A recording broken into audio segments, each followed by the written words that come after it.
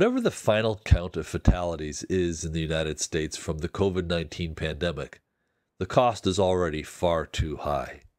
This week's guest reminds us that there are still simple things that Americans can do to stay safe, to stay healthy, and to help fight the pandemic. He's Dr. Ashish Jha this week on Story in the Public Square.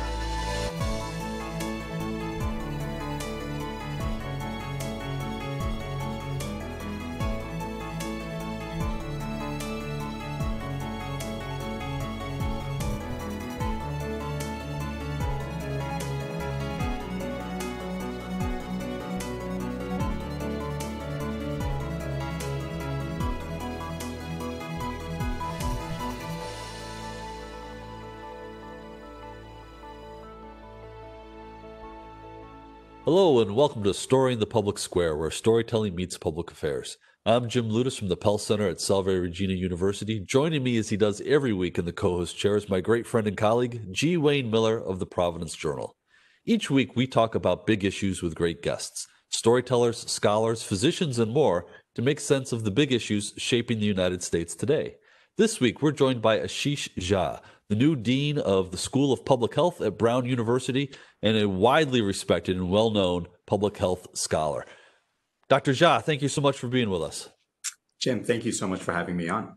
So, the big story obviously is the pandemic. And we're taping this in the middle of September. About 194,000 Americans have died from this infection, more than 6 million infected cases. Where do you think we are, and what do you think the next several months are going to look like for the United States? Yeah, so it's a good question. And when I look at where we are in September of 2020, I think of us, if this were a baseball game, Jim, I think of us as sort of at the top of the fifth inning, kind of getting to about the halfway mark of the game. So why do I say that? I see this as about an 18-month pandemic. It started in January of this year. That's really when the world became aware of it. And while I don't expect life to go back to complete normal by the end of next June, I do think by the end of next June, things will feel meaningfully better. And so that's about 18 months. And so if we're marking 18 months, we're in month 9. So top of the fifth. And another way to think about it is we have about as many days to go ahead of us as we have behind us. We still have a lot of work to do. We're not anywhere near the end of this thing. Do when you say halfway through in terms of time, what some of the projections out of the University of Washington are talking about 400,000 fatalities by the first of the year. Do you put any stock in those models?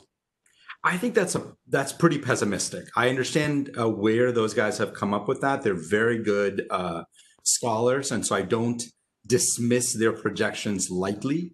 We are approaching 200,000 deaths, and certainly would not be surprised if we have another 50 or 75,000 deaths by the end of December. And it's worth taking stock. That is awful. Like 200,000 Americans have died from this pandemic. That is unbelievable. I don't think any of us expected that things would be this bad.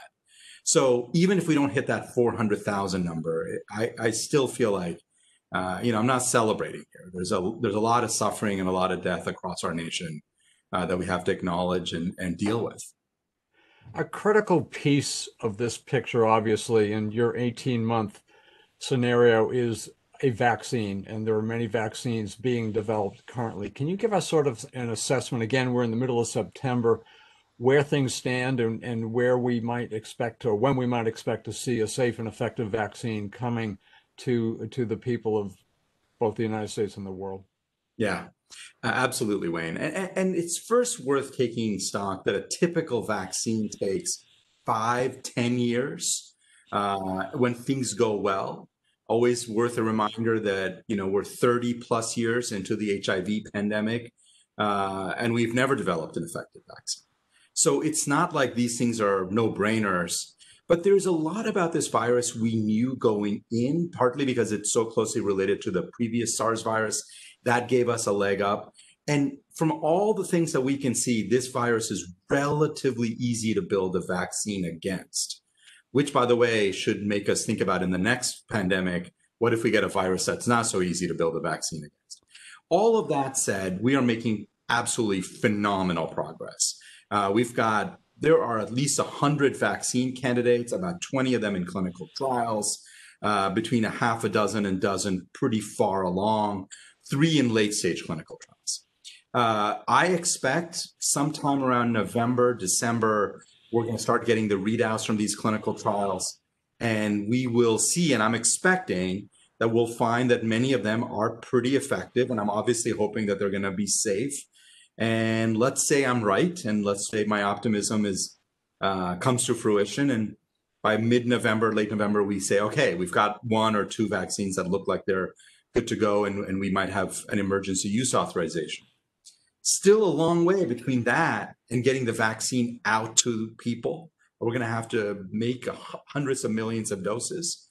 Some of that is already going. We're already starting to make some doses now. But hundreds of millions of doses out to hundreds of millions of people just in this country, huge logistical challenge. So we're going to be well into 2021 before a majority of Americans get vaccinated. Are you concerned that there will be political pressure, or there is already political pressure, to have a vaccine before the election? I really do have that concern. And it's not just coming from nowhere. We have seen political pressure applied by the White House on the FDA, on the CDC, the way the FDA handled convalescent plasma. That was atrocious. That's not the way it's supposed to work. And so many of us are worried. Now, the good news is that the great scientists at the FDA, they're still there. So if they get to look at the data and get to make the decision, I'll feel much more comfortable. If the president or his political appointees step in and override the views of the scientists, which is a possibility, then obviously I think American people are going to end up having a lot more questions than answers from any decision like that. Ashish, I'm wondering, the United States, people would have you believe it's the wealthiest, richest, most powerful country on the planet. How did we wind up in this rough shape in the middle of this pandemic? Yeah, it's a very good question, Jim. And there are a couple of schools of thought on this. I mean, one is you can point to the ways in which the CDC didn't perform the way we thought it was going to be. You can point to the ways in which the FDA didn't. You can point to ways in which the private sector, while I think it's done a fabulous job, hasn't been able to do all the things that we might have hoped. But ultimately, in my mind, this is about federal leadership. It's about the federal government not taking the virus seriously, not marshaling the forces of the US government, and not coordinating and marshaling the forces within the private sector. And relatively early on, deciding that it was, I believe, for political or for some other set of reasons, that it was better to let the states all figure it out than to have the federal government really involved. And while states have a very important role to play in public health, in a global pandemic, you can't have every state fight this battle on its own. You can't have, just because a lot of the supply chains are national and international for products, you can't have every state on its own doing it. That's what we've seen. And some states have done a pretty good job, and other states have really struggled. As you know, probably better than anyone, history has shown that there are pandemics on a quote unquote regular basis. This is not a one and out situation. Why wasn't the United States prepared? And indeed, why wasn't the globe prepared? This is not like it's a new game here, or total surprise, or aliens landed and brought down some microbe. Right? Why? I realize that's a big question, but why? Yeah, so it's interesting. So after about 5 years ago, I led an international commission that looked at the global response to the Ebola epidemic, and both kind of what went wrong there and how could we better prepare. And the fundamental lessons out of that commission was that we knew another pandemic was going to come. It was going to be a real pandemic. Ebola ended up not being much of a pandemic, just a largely localized outbreak. And we said the world's got to get ready. And in fact, a group of us, many groups actually, put together plans. And the Obama administration, when it left office left a pandemic preparedness plan within the White House, within the Office of the National Security Council. And ultimately, the Trump administration decided that this wasn't a priority, and they didn't see it as a real risk. I think that was a disastrous miscalculation. If that office had still existed, and they had some very good people in that office, Bush appointees, I mean, these are not politicos. These were Bush and Obama appointees who were in that office in National Security Council. If they had still been there, they would have sounded the alarm early. And I think we could have gotten off to a much stronger start. I have to tell you, Wayne, I got this wrong. In January, I was not worried about the American response because I thought everybody knew this was coming. We've got a great public health infrastructure. We have great CDC. We're gonna handle this pretty well. I don't know what to tell you, except I just got that way wrong.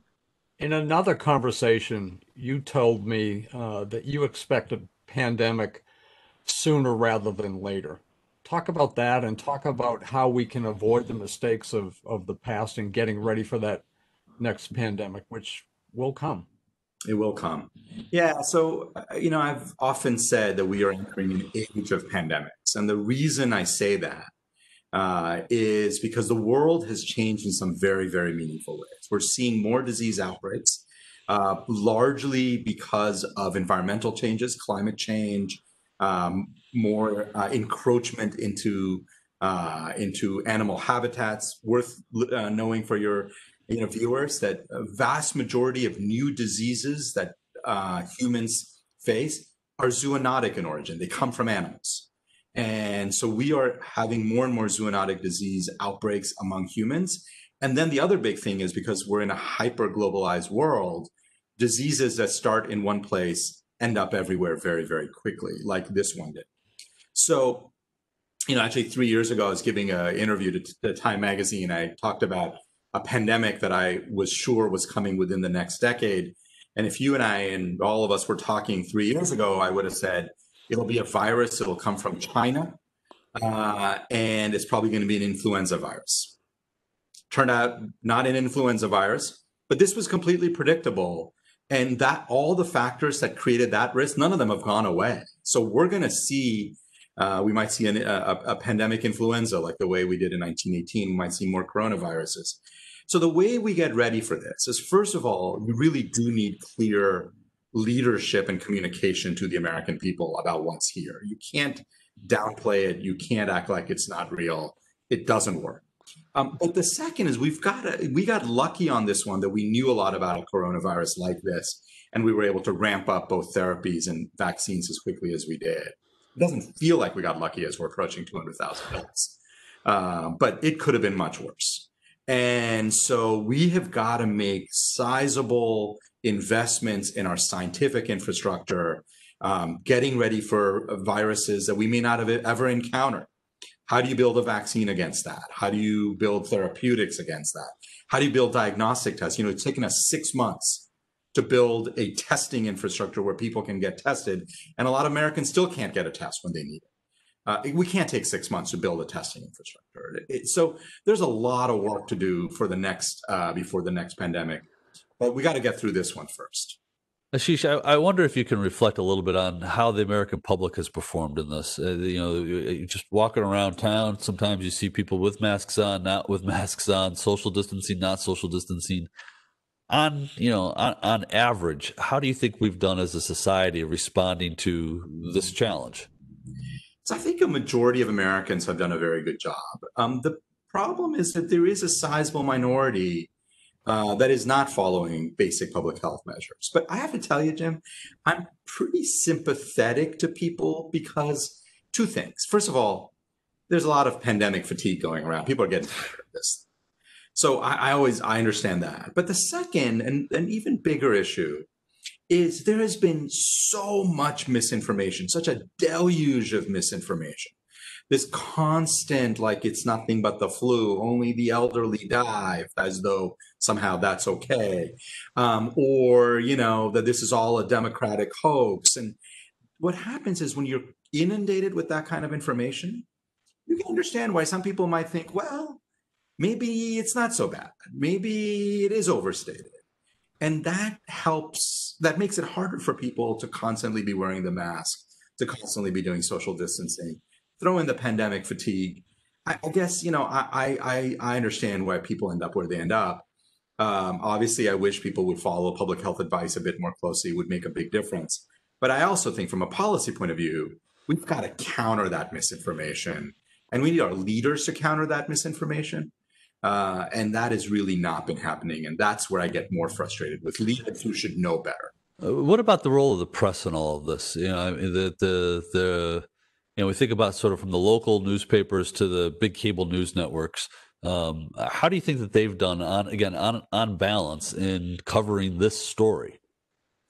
In general, I think journalists have done a really good job. Like they have identified a lot of stuff that has gone on in the background. For a long time, we couldn't figure out why the White House was behaving the way they were. You saw great investigative journalists that sorted all that out. Again, in general, I think journalists have done a very good job reporting the data. There are a couple of places where I'm going to, maybe pick on journalism a little bit. One is, obviously, there's some groups of people in the media who have sort of promoted some of that misinformation. Some more on the right wing side of things have promoted a lot of the nothing worse than the flu kind of stuff that is so harmful. The one place that the bigger kind of broader journalistic community can sometimes fall into a trap, and I think it's really important that we all avoid that trap, is sometimes it starts feeling like a team sport. That if the president comes out and says something, then if you don't like the president, you don't support the president, then it often feels like the right thing to do is to contradict whatever the president said. And every once in a while, what the president says is true. And, so the point is not to for instance, on hydroxychloroquine, which was a disaster. And of course, the president was wrong about it. But immediately I felt like I saw some cheerleading against hydroxychloroquine. And my take was, I want it to work. Like, as a doctor, I would love it if it worked, right? And if the president gets credit for it, fine. I don't care. I just want a therapy that works. So the key here is to not turn the pandemic into a political team sport. There's only one side, and it's the human side. And we should all be on humanity against the virus, not Republican versus Democrat or Democrat versus Republican. Ashish, as we record this, as we speak today, this afternoon, there are wildfires burning out of control on the west coast of the United States. Yeah. And that brings us to climate change, which is another area of your great interest and great research. Talk about first how these fires are indicative or confirming or prove, maybe prove isn't the right word, that climate change is real and intensifying. And then talk about the impact climate change will have on this country and the world. And that's a large conversation too, but yeah. So, what's interesting about climate change is that so first of all, I mean, I know your listeners and viewers will know this. It's real. It's happening. It's here. It's not something in the future. I tend to think of climate change as like smoking. Let me explain that analogy. It's a risk factor for all sorts of bad stuff. So if you smoke 2 packs a day and you have a heart attack, can I prove that that heart attack was caused by smoking? What I know is smoking is a massive risk factor for heart attacks. But it's almost, what we also know is you got to stop smoking if you've had a heart attack. Or if you have lung cancer, can I prove it was caused by smoking? It's a huge risk factor. So when I look at what's happening in the western parts of the United States, can I say climate change caused that? No, what I can say is climate change is a massive risk factor for those kinds of events because of temperature, because of the way it changes moisture in the air and the droughts that it has caused. There's a lot about climate change. What we're seeing with climate change is many more wildfires, not just in the United States, but in other parts of the world. And, what people will want to come back with was, well, there were wildfires before climate change. Sure, but nothing like this, right? And nothing with the intensity and with the frequency that we are seeing now. And it gets to that broader point of how climate is going to shape the health of humanity. for years and decades to come. We tend to think of climate change as just higher temperatures or higher sea levels. Actually, it's changing the habitat of vectors that carry diseases. So in lots of places, mosquitoes that would not breed in certain areas are now in those areas. The fact that Zika came to the United States for the first time, I believe, is a climate-related phenomenon. The fact that you see, I mean, and there's some of it is really simple stuff, right? Like allergy season is much more intense and much longer now than it was 20 years ago. That's a climate-related phenomenon. We're seeing more asthma, more strokes, more heart attacks because of warmer temperatures and the interaction with air pollution.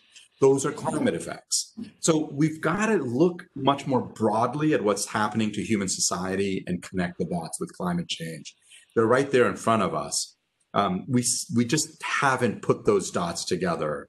And a lot of what I'm trying to do is get the health community to realize that all these things that we're worried about, that climate change is a serious threat and risk factor underlying many, many of those things, including disease outbreaks and pandemics. Ashish, you know, you're a wonderful communicator. You're a respected scholar. You're a practicing physician. You're a public health expert. Do you ever feel like Cassandra? You know, the prophet from Greek mythology who always knew what was going to happen, but nobody would ever listen to her. So I do think people listen sometimes. Look, it's hard for people to always hear stuff they don't want to hear. And I get that. And, you know, we're all prey to that, right? Like we all get advice that we're like, I probably should exercise more. I hear that. I should exercise more. So there's a bit of a human element to all of this that we hear it. We can't always internalize it and act on it. But from a policy point of view, I do think it's really important for all of us to speak the truth, say what we think is important. And I do believe over time, as I think about my career, I do believe there have been many times where policymakers have listened to science and evidence. Not always, not often as often as I would like, but doesn't mean you give up. You keep going. I mean, I think about it clinically. I have lots of patients that I've taken care of over the years. Like somebody comes in with a heart attack who continues smoking. My job, tell them to stop smoking. Yeah. Do they stop 100% of the times? Absolutely not. Do I give up and say, okay, I'm not doing it? No, I got to keep going. Keep trying to tell what I think is the right thing. How does this country address the significant health disparities by socioeconomic status, by zip code, by race, by ethnicity? Again, a huge topic, but give us an overview of how we can address that, because they are pronounced disparities and inequities. There are pronounced disparities and inequities in our country, and the pandemic really brought it to light. The pandemic has very substantially, disproportionately affected communities of color, African Americans in many parts of the country, Latinos in other parts, Native Americans on the Native American reservations and elsewhere. So really profound and large effects, and starts getting you to ask, well, why? What's going on? And it has to do with where do people live, and what kind of jobs do people have, and who has the option to zoom in to their office, and who has to get on a subway and go because they are a essential worker, and then they end up being exposed to the virus. What it has taught us, I think, is a few things that we should have known, but again, that got to keep learning the lessons. One is that social factors matter immensely, and there are long-standing policies we have had in the United States, really built on racism, and we've got to call it what it is, that relegate, for instance, Black Americans to certain neighborhoods from redlining. Well, that has meant that it has very specific effects on people's health based on the air they breathe, the kind of job opportunities they have, how they can build up wealth. So I think all those issues we've known about have really come to the forefront. And so to your question, Wayne, how do we actually begin to deal with it? We've got to start addressing some of those underlying issues. So yes, that means addressing underlying racism. Yes, it means addressing policies that perpetuate racist policies. And it means investing in social factors and social determinants to help lift people out of those circumstances. It is not a problem we've gotten into easily and quickly. It's a long-standing one. It's going to take a long-standing approach to get into solutions. But I feel like the country is ready to start tackling some of those things, and I'm ready to start putting my energy and effort into trying to tackle as well. Ashish, we've got about 30 seconds, a little bit more than 30, about 45 seconds left. But I'm curious, your new job as Dean of the Brown University School of Public Health. Tell us a little bit about it. Yeah, I'm super fired up about this job, Jim. I'll tell you. So Brown is a great university, old university, but brand new School of Public Health. Only been around for about 6-7 years. And what I heard from the president, from Chris Paxson, was a vision that she really wanted to have a 21st century School of Public Health that worked on issues that were global as well as local, and was pretty committed to enabling that. And so for me, this was not a job where I come in and preside over a School of Public Health as dean. And it was an opportunity to take something that was very good and build it into a great world-class School of Public Health that was both deeply engaged in Providence, deeply engaged in Rhode Island, but also was a true global brand. You get opportunities like that, I think, once in a lifetime. So that's what got me excited. Great community, a governor and a head of the Department of Health and others who are very committed to the health of the people of Rhode Island. So right political environment, right local leadership. Hopefully I won't screw it up and do something. Well, they are lucky to have you. We're thrilled to have you in Rhode Island. He's Dr. Ashish Jha from the Brown University School of Public Health. That's all the time we have this week, but if you want to know more about Story in the Public Square, you can find us on Facebook and Twitter, or visit pellcenter.org, where you can always catch up on previous episodes. For G. Wayne Miller, I'm Jim Ludis, asking you to join us again next time for more Story in the Public Square.